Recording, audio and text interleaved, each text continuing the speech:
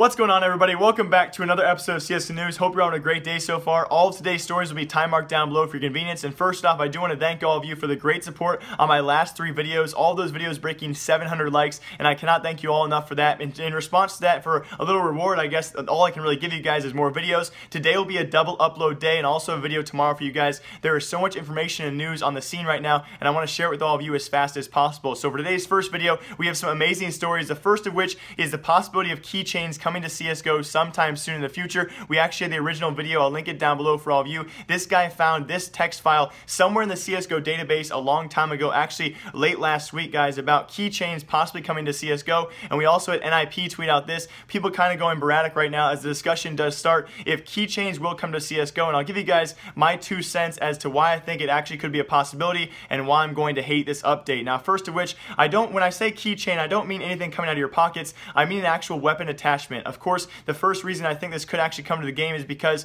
Valve is running out of things to actually sell us. Now, of course, we have skins for weapons and skins for knives coming out. That's the one thing you really can see all the time in the game. And then after that, it came out with gloves. Gloves, the other thing, your hands, the only thing you can see in game. Now, going into a game of CSGO, what else do you see? You see your gun, you see your hands, that is it. Valve is running dry on ideas. Of course, a keychain attachment to your weapon would make sense because you can see it the entire time, and it would look kind of cool to the person who likes to spend money for a cosmetic like that. Now, the second reason why I think this could come out to CSGO, unfortunately, is because other esports, other video games have already done this kind of thing in the past. We had Team Fortress 2 doing several things like this. Most notoriously, we have Call of Duty. I think it was actually Infinite Warfare, and another mod of that actually had this as well, where they came out with accessories like this in their game, and they were still called gun attachments, strictly cosmetic gun attachments to your weapons, guys, and they did that as well. Alongside that, we also have Rainbow Siege 6. They did the same exact thing. So for Valve to do this, it makes perfectly good sense for them business-wise to bring in some pointless money. I myself, if this actually comes out in the game, if keychains actually become a thing after gloves, that was almost the ultimate straw there. I still think gloves are kind of an iffy update. I just kind of got over the wall of thinking they were cool. If keychains come out, though, I seriously might reconsider just not selling all my skins and never buying a single skin again, because this is almost the ultimate form of sellout. Now, obviously, Valve cases are probably being down and down in numbers because people are realizing, hey, by the way, if you open Valve cases, 95% of the time you're going to actually lose money. So now they're going to try and sell out in different modes here, guys. Of course, this is 100% speculation. We've had things in the data files like the MP7 silence. We've also had different knives in the data files as well. This could just be an idea they put in their database a long time ago that can never come out. But if it does come out, expect some backlash. What do you guys think about this? Would you guys enjoy this update? I personally, as of right now, I would definitely not, but they could make it look cool. We've had items, if you guys zoom in on the actual data file itself, you guys can see we have a sugar skull, a banana, a plasma ball, a grenade, an AK. So it would look kind of cool. It looks very similar to the trinket on screen as well.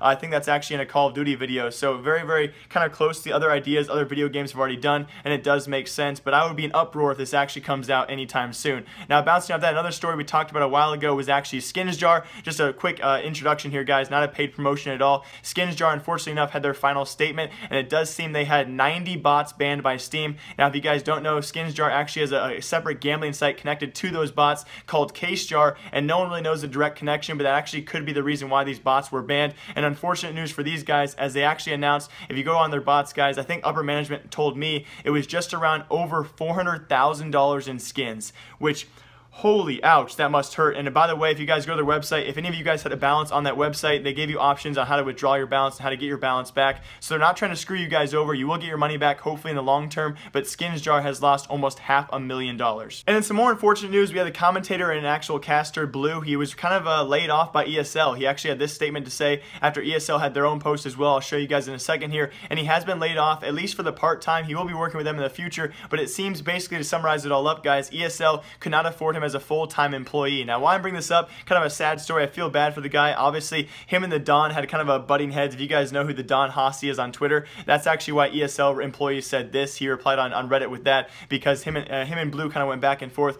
him not being his favorite caster. I enjoyed his commentating as well, but on top of that, I can't help but think it has something to do with DaZed now being gone. Of course, DaZed, now ESL unbanning these guys for their events. Of course, DaZed is going to choose to play the events and not cast them. So I can't help but think, because for several several events, it was actually Blue and DaZed side by side together. I cannot help but think there was a connection there. Now that DaZed will not be working with ESL, they kind of cut Blue off as well. Now he still will have projects in the future, so I'll link his tweet down below for all of you guys who have any interest in a great commentator there, but kind of some sad news. And very briefly, a very huge thank you to all of you guys who have used my CSGOSwap link down below. Your support keeps me running these videos very, very smoothly, and that's why I've been uploading so many videos this week. Thanks to all of you guys' support. We actually broke 600 users on that link down below, so thank you very much, guys, to all of you who've chosen to actually support me. Now, on top of that, we actually have our second factory new Souvenir Dragon Lore has been unboxed by this guy on screen. He probably doesn't want me showing his picture, so I'll take that off the screen really quick, guys, for all of you. But that's actually one of the easiest ways you can make $15,000 to $20,000, and we now have 2 PGL factory new Souvenir Dragon Lores out there